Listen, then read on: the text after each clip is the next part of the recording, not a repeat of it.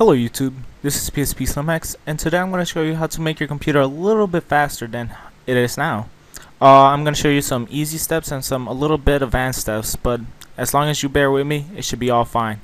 And to those new viewers and new subscribers, welcome to my channel. Thank you for watching my videos. I really appreciate your love and support.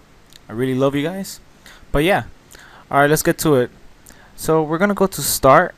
We're going to go to Control Panel. We're going to go to Hardware and Sound, and we're going to go to Power Options. This is like the easiest step that anyone can follow. Your computer is probably checked on power saver or balance. It just depends what machine you have. I just put mine in high performance.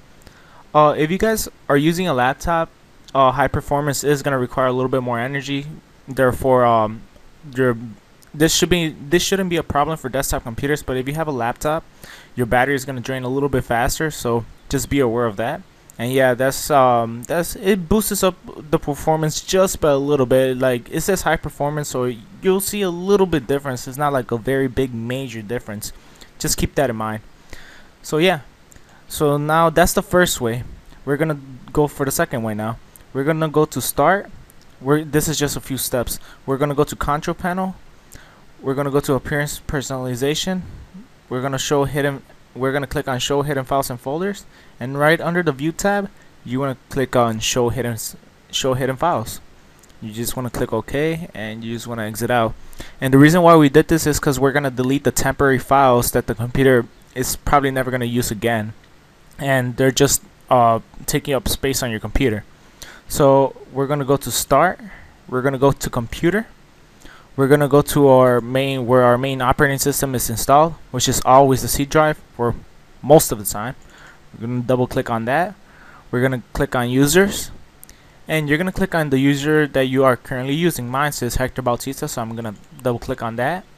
And we're gonna look for a folder called App Data. It's a little faded folder, meaning that it was hidden before. And you just wanna double click on that. You wanna click Local, and then you wanna go down to you see Temp. And right here you could just hit Control A, and you could just right click and delete it.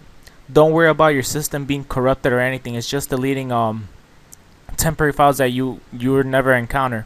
But there's gonna be some files that you are currently using right now, and the computer will not allow you to delete them. So that's really good, because you don't want to mess like me, for example. I'm recording right now, and it's storing temporary files, as you can see, cam rec, but I'm not gonna go into detail about that. So don't worry, guys. If it says the action cannot be completed, just skip it. Don't worry about it. Just skip it. Like, pretend nothing never happened. And you could just go to your recycling bin and just empty it out. And bam, that's it. We're gonna go to MS config. So you just wanna hit Start, and in the search bar you could just type Run.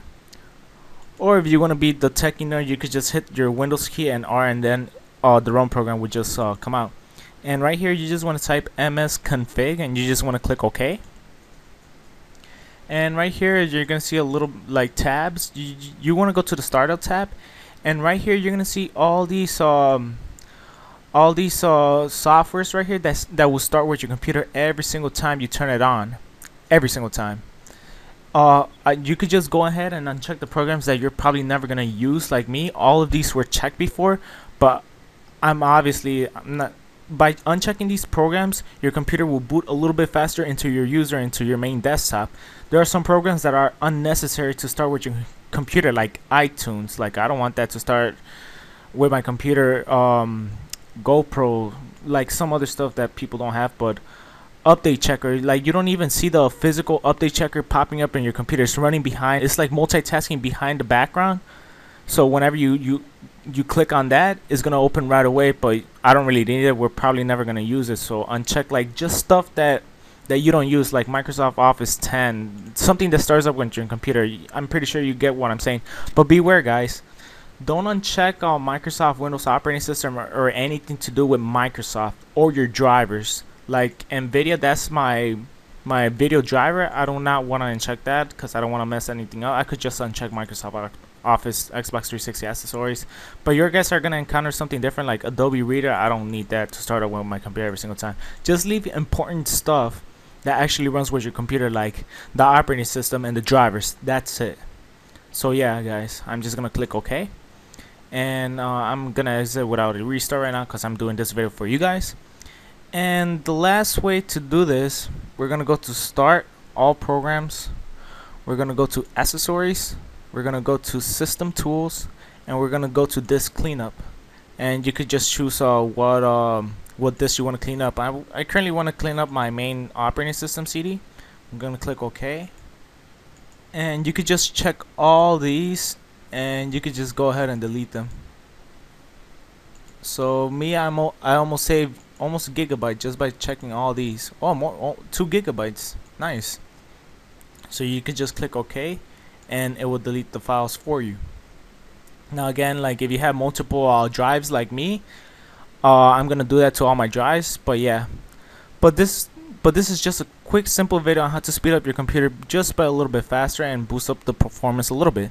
So guys, thank you so much for watching this video. Please comment, thumbs up, and subscribe for more PC tutorials. Again, as I was say in my previous videos before, Windows 10 is just right around the corner, guys. It's like almost a month away from now, and I cannot wait how to show you how to downgrade that. Dual boot with Windows 7 and Windows 8, Windows 10 is gonna be a complete series right here, guys. So yeah, guys, thank you so much for all your love and support.